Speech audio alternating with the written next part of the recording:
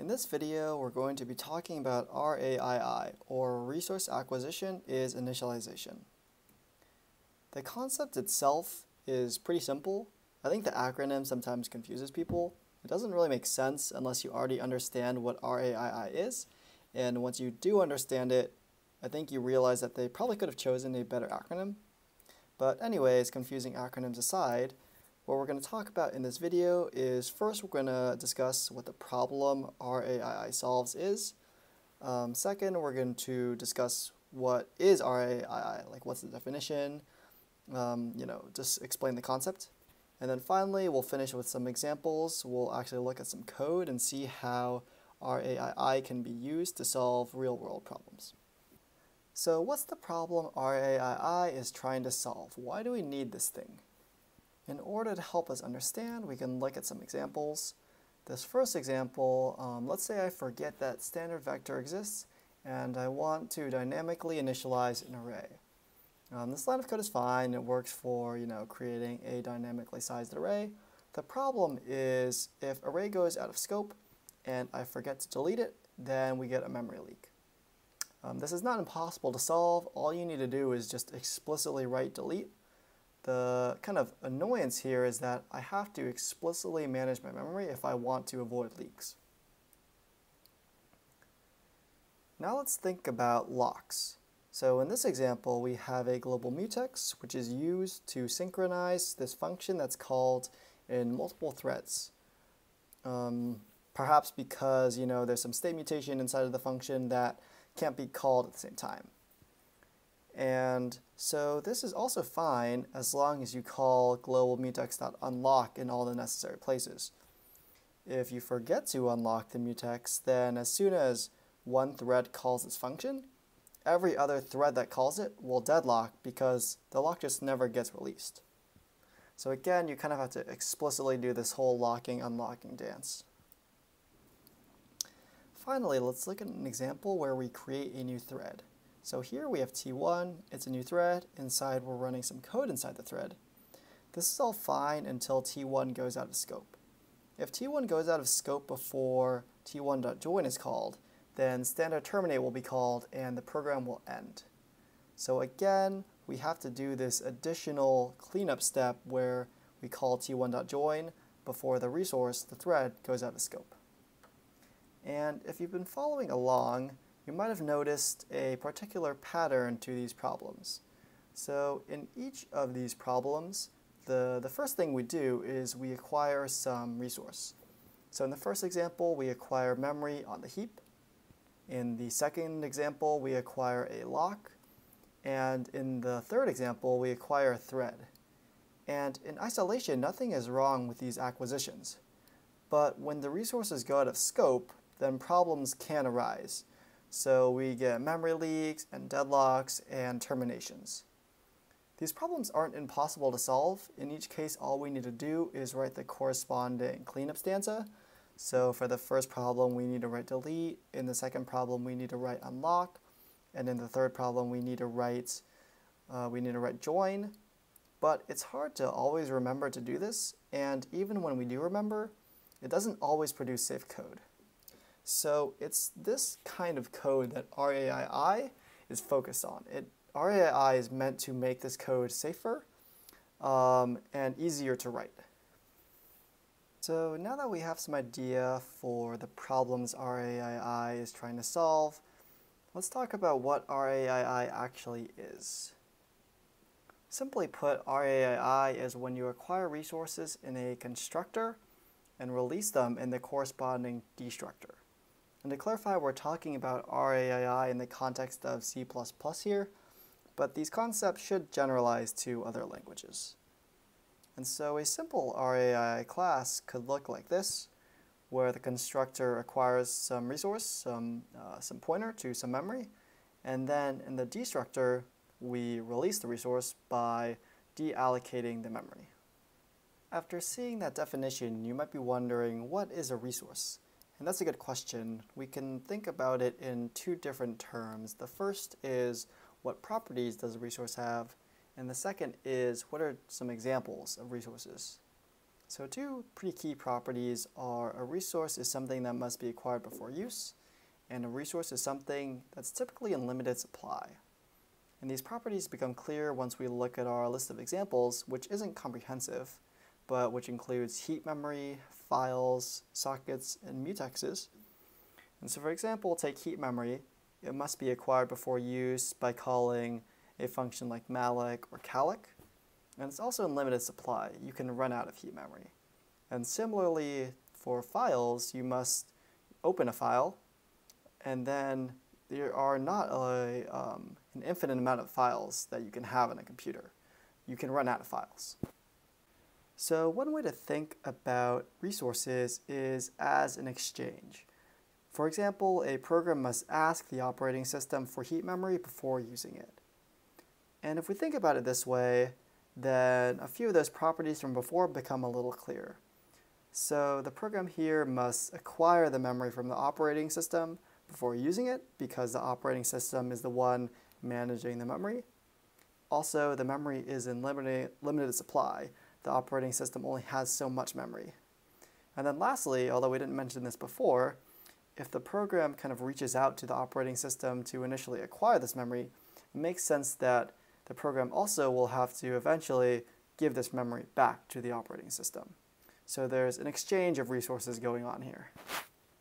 The main consequence of doing this RAII thing, of acquiring resources in constructors and releasing them in destructors, is that we don't have to worry about resource lifetime anymore. For example, instead of always having to write delete pointer whenever we're done with some piece of memory, we can put that code into some object's destructor, and the memory will be freed whenever the object gets destroyed. So the paradigm shifts from worrying about resource lifetime to thinking about object lifetime, which is typically an easier problem. And some other consequences, or kind of rules of thumb, that RAII entails is that we should no longer need to write new, or free, or delete, and we should also no longer need to explicitly lock or unlock mutexes. And there are a few other things that we could list out here. Of course there are exceptions, but for example with the new and free and delete things, instead of manually allocating and deallocating memory, you should use an RAII object which manages the memory for you. i.e. you should couple memory allocation and deallocation to object lifetime. This rule of thumb is typically pretty easy to follow since the standard library provides classes like std_vector and std_unique_pointer, but if for some reason those classes don't fit your case, then you can always roll your own RAII object, in which case the calls to new and delete might be present in the class implementation, but not in user code. And just in general, you should avoid writing cleanup stanzas and move such code into the destructor of an RAII object. And again, there will be exceptions to these rules, but they're good to keep in mind, and they're one of the things that make C++ code so different from C code. Before we gave some examples of resources, so heap memory and files and locks, now here are some examples of RAII classes in C++, specifically classes from the standard library.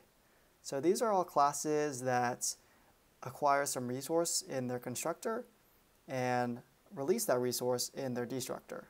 So for example, the first four are acquiring memory and releasing it, and then the last one is acquiring a lock and releasing it. So these are good to use instead of, for example, manually allocating and deallocating memory, or instead of, for example, manually locking and unlocking a mutex. And so if we really want to just sum everything up in one picture, I think this is it. We have our object lifecycle, and what we do is in the constructor, we acquire resources, and in this case, we're acquiring some memory, and in the destructor, we release those resources. And it's really that simple. We're going to end the video by looking at some code and see how RAII can help us out solving some of those problems we saw earlier. For this first example, we have some bad code where, similarly to before, we have a global mutex. We have a function called lockMutexBad, which takes in a Boolean, and at the very beginning it locks the global mutex. Then, if the Boolean is true, all we do is throw an exception. and at the end we unlock the global mutex. So this is pretty contrived, but you could imagine this little code here as being, some function, some external function from a library you're using, or just some code of your own that you're using, but you forgot throws and you didn't catch it. It's pretty easy to have code that throws in the middle of your function. This could also maybe be an early return instead of throwing. And so what happens, we're not going to write any threaded code. All we need to do to kind of emulate that is just run lock mutex bad, passing in true, so this will throw. And then we're going to run lock mutex bad, passing in false, this will not throw. And then we can see what happens. So this kind of emulates one thread calling it, and then another thread calling it. And so if we compile our code, and then run it, we can see what happens is that, let's try to split this. So what happens first is that we lock the mutex in the first call, then we throw the exception gets caught here, and then we call this function again, and then we deadlock right here because we never actually unlocked the global mutex. For our second example, we're going to look at some good code. Here we have a function called lock mutex good. It's pretty similar. It takes in a boolean that determines whether or not the function should throw. But instead of using our global mutex and explicitly locking and unlocking it, we use this thing called standard scoped lock, which is, if you're familiar with it, the same as lock guard, except it can take in, or it can lock multiple mutexes at the same time. And so what this does is, calling the constructor here, it will lock this mutex, and when this object goes out of scope, the mutex will be unlocked. So this is an example of RAII. In the constructor, we acquire some resource, we acquire the lock by locking it, and in the destructor, we release the resource, we unlock it. And we can run this example the same way as before. We call lock mutex good by passing in true, it should throw, and then we call it again, passing in false. And so if we run that code, and by the way, I will include this code in the description of the video so you can try it yourself, we can see that what happens here is we don't deadlock. So the first call says locking mutex with scope locked. We throw the exception, catch it. But now, on this second call here, we lock the mutex with the scope lock. Mutex is locked, and then we simply return. So we are able to acquire the lock. This line is key.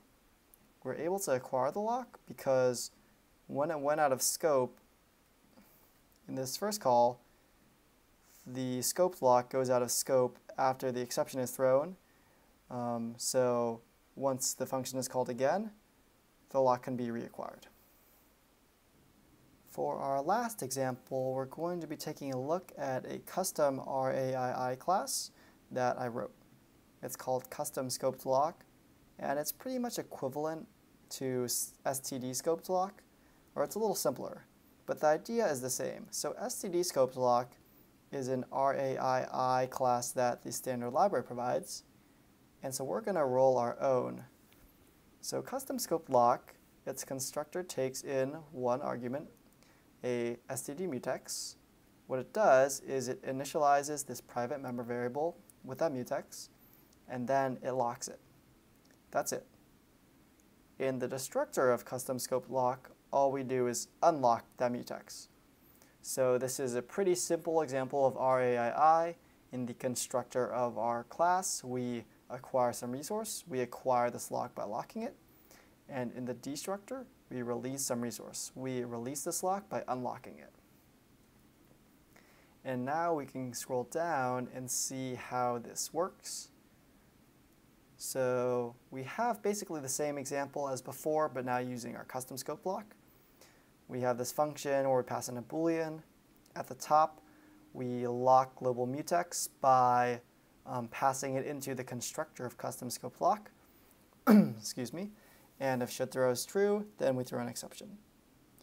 And we have basically the same code to run this function. And so what happens when we run this is, let me scroll up a little bit here. We can see in the logs that the first thing that gets called is custom scope lock locking mutex. And so that gets called in this constructor. And then we have locked the mutex. After that, the exception is thrown. So that happens right here. And then right after the exception is thrown, we can see that custom scope lock has unlocked the mutex. So this is the important part.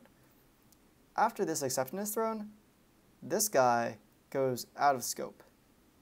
If we were not using RAII, then we would now, this guy would just be locked and any future call to the function would deadlock.